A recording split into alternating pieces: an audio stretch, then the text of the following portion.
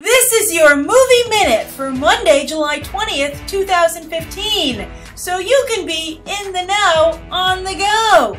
As Amy Schumer continues to grab headlines, the raunchy comedian is leaving an increasing number of casualties in her wake. After stealing Katie Couric's cell phone at an event and sexting Couric's husband as Couric, now Schumer has lured C-3PO, R2-D2, and Chewie to the dark side.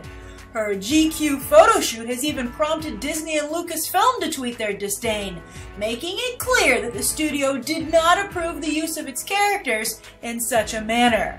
Although, to be fair, Disney does let those sketchy costume characters clog up Times Square. Slippery slope, Mickey. Then Universal has broken even more box office records. The studio is now the fastest to cross the 5 billion mark globally, making its logo quite fitting. This year, Universal truly does rule the world. Which of the studio's mega hits this year is your favorite? February's 50 Shades of Grey, April's Furious 7, May's Pitch Perfect 2, June's Jurassic World, or July's Minions?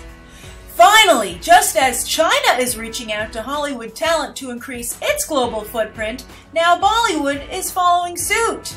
Baahubali, a huge hit in its native India, which cracked the top 10 here in the US last weekend, has just hired Hollywood editor Vincent Tabalan to cut a new version of the film for international release. Tabalan's credits include The Incredible Hulk, Clash of the Titans, Taken 2, and Now You See Me. But the real magic trick here will be getting Hollywood to distribute the international cut, as in the past they've only been interested in remaking foreign hits. And that's your Movie Minute. For more in-depth coverage of these stories and more, be sure to check out the links in the video description.